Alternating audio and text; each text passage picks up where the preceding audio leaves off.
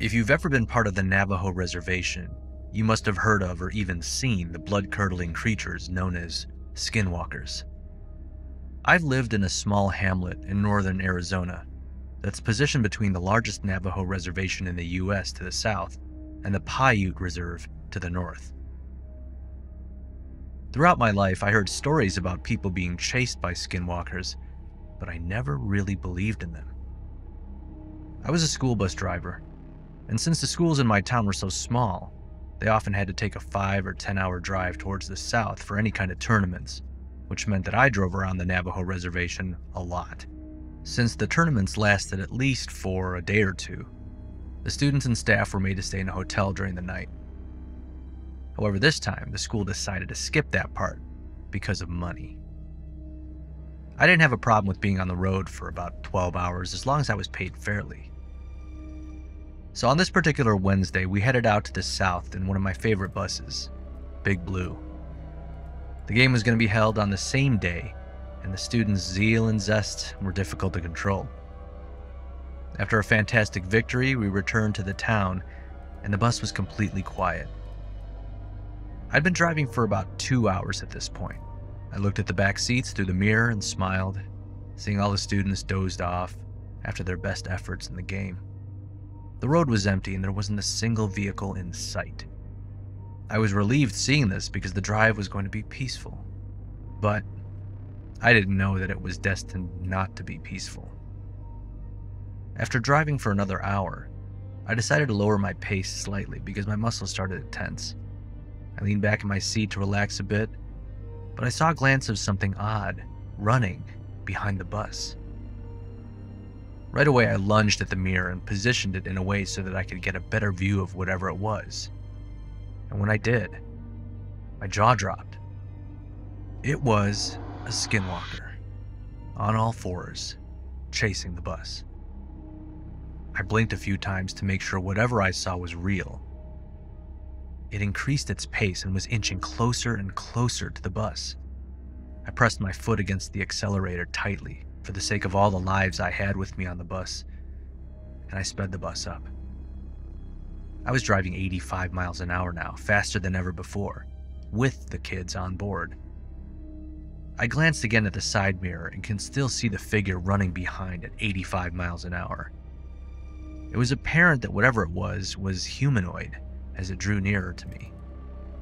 It resembled a person almost identically, but the only difference was that the face was covered half black and half white, and the eyes glowed. They reminded me of a rabbit and reflected spotlight illumination. The skinwalker approached the edge of the road and hurled pebbles and sagebrush as it rushed alongside the bus, all the while glaring at me. I had such a firm grip on my steering wheel that my knuckles turned white, and my foot was constantly pressed to the accelerator. I diverted my focus back to the road, determined to escape the situation. When I looked back at the mirror, there was nothing to be seen, and silence once again occupied the entire bus. I was confused by the sudden disappearance and leaned closer to the side mirror, but again there was nothing to be seen, as if it had never been there. And that's when it dawned on me that it all could have been my imagination. I could have been hallucinating since I'd been awake for more than 16 hours at that point. I looked back at the kids and sighed, seeing them peacefully sleeping. It made more sense that whatever just happened was inside my head because someone else would have spotted it if it were real. I relaxed a little and returned my pace to normal. My breaths were still heavy though, because the creature looked exactly like other people had described it. The town wasn't that far away now. I predicted that it wouldn't be more than 2 hours and we would be back home. It helped calm me to know that I'd be home in some time where I could take a pill or two and sleep to shrug off all these traumatic experiences. It was about 7 in the morning when I parked in the school driveway. I got off the bus and lots of the kids followed me. I gave them all a smile, seeing them happy with their victory, but one kid caught my attention. As far as I can remember, he was the only male senior playing for the team at the time, and he was pumped with energy the whole night, but right now, he looked shocked and terrified. His face was flushed, and he repeatedly glanced at the back window. I got an uneasy feeling from how terror-stricken the kid looked and was curious to know why. So when he got off the bus, I tapped on his shoulder and asked, with a smile, "Hey, what's up, buddy?" His eyes filled with tears to my shock, and he hugged me. I knew this was much more messed up than I thought, so I hurried the boy to a corner and offered him some water to help him relax. Once he had calmed down, he looked into my eyes and asked, "Was it running behind the bus last night?" I froze at this question. So it wasn't my imagination. Something was running behind the bus. There was a skinwalker chasing the bus.